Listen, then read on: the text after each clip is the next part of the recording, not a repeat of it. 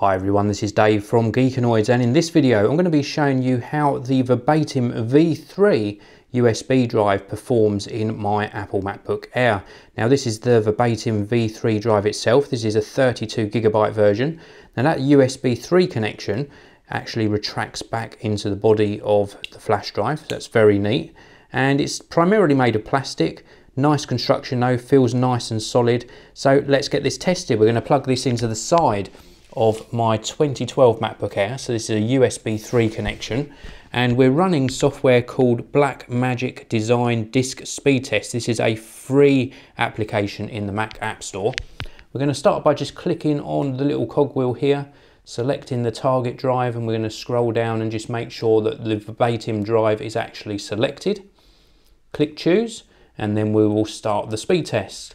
So we are getting a write speed coming in here at 22.2, it went up to 21.6 megabytes per second.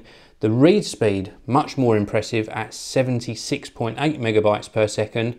We let this run through again. We're getting an average write speed of 21.6 and an average read speed of 64.6. So overall, a very good performance for a USB 3 flash drive. Let me just show you that flash drive once more.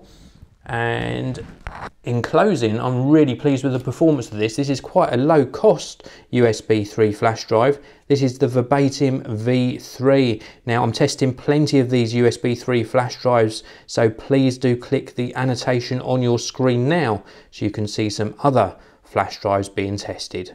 Thanks very much for watching, and I will see you all in the next video.